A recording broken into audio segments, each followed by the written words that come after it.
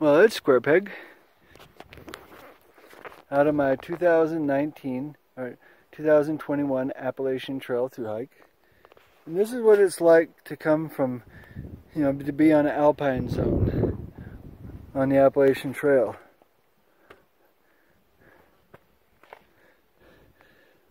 Small, delicate plants. And you see these little pine trees up here.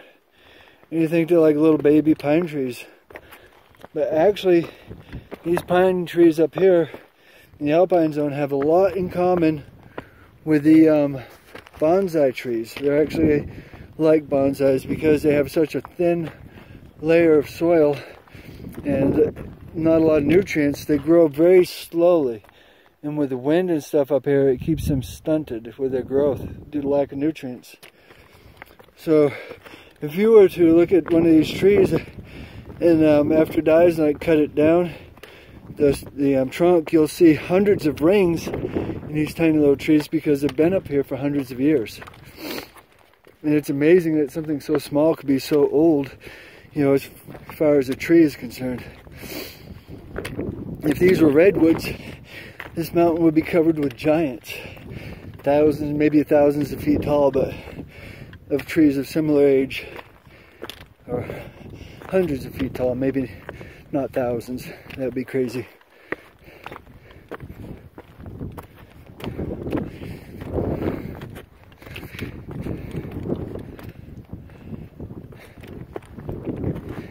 And one of the things you got to do when you're going up is just occasionally take a look around so you're not missing all the view. And it's easy to do. You'll be going up and just tediously shuffling along and missing fantastic views. So you're just going to stop and look around. All those tall mountains are what I've come over. That tallest one is probably Mount Washington right there, straight ahead in the background. So much clouds between here and there. The valleys are just loaded with them. Last night was quite a shock. We heard this loud wind blow through, and then rain just hit the shelter like a hammer. A whole wall of it. It came through and it was just like torrential downpour instantly. And we're here at the top of Mount Mosalauke at the Beaver Run shelter, and there's lightning going off like crazy. And we're sitting here with a metal roof above us, and we're all like scared crapless that the shelter's going to be hit. Luckily, the trees around it were taller, so we survived the night. And yeah, it was just one crazy night. It wasn't a long storm, but it was so intense, and everybody all around just was awake instantly, running around grabbing stuff from outside.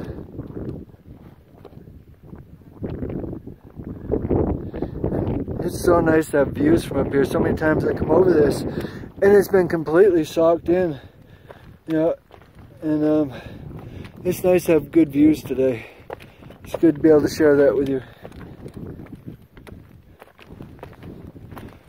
Walk with me just a little bit further and we'll get to the summit of this. This probably isn't the main summit, but one of the shoulders, so we'll at least get a panoramic view from up here.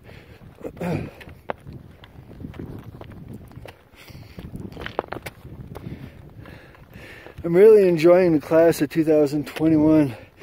So far there hasn't been a lot of trash. They're being very responsible with LNT, and as a whole, very courteous and respectful group. It's a very good class from what I've seen so far going southbound.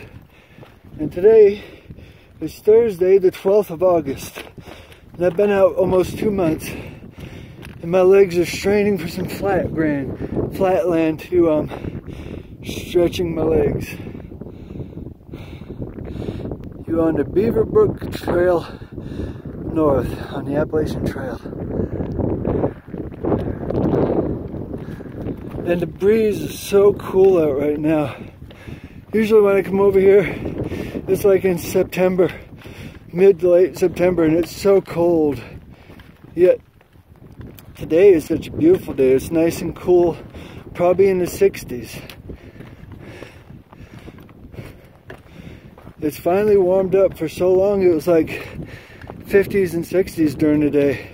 Now it's finally getting where we're having like 70s during the day. Ooh, that feels hot after the cold temperatures. But for the most part, we still have a good tunnel over top for a lot of the areas, keeping us in the shade, so we don't swelter too much. But that heat index and humidity can get things really hot.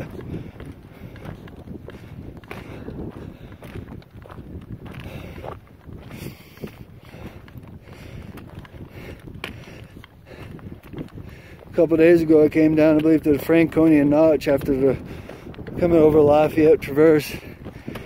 Got a ride to the Hiker's Welcome Hostel. I was about dead that night. I had to do the last 4 miles down from the Laurel Springs campsite, coming down to the parking lot in an hour. And that's like a crazy downhill over the boulders kind of thing. And I did make it down in an hour, but the shuttle had already left. And luckily, I called them up and they were able to catch service before he got to the mountains, which is pretty near a miracle. And he turned around, and I had a lady, and she was gonna give me a ride because we thought there was no chance we were gonna get service to them. So she pulled me to the end of the driveway out onto the highway when the van was pulling in, and it just worked out, so I was able to get a ride over there and back in the morning. The Hiker's Welcome Hostel is such a great place, and the people there are amazing. Give another little panoramic look around. Still some good views. We're above the clouds over there. You can just see the clouds. These cairns help people find their way in the snow. You think, well, the snow would just come in and bury the cairns. But no, the snow cairn keeps its shape. So if there's 5 feet of snow up here, unless it gets snow drifts and buried, but if it's just straight falling down snow, there'll be a shape exactly pretty much that size sticking up above the snow, marking where a cairn is.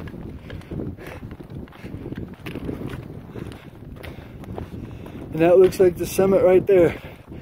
So you got to walk with me from the tree line to the summit.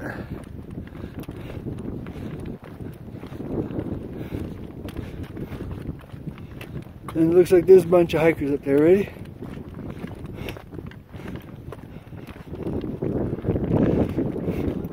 That'll be a good panoramic view up there.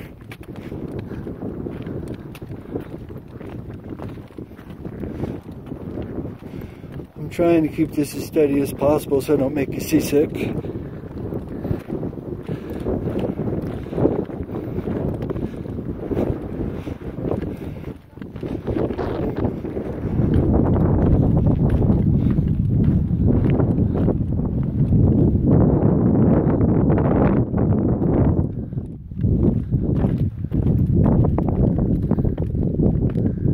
The area to get in out of the wind.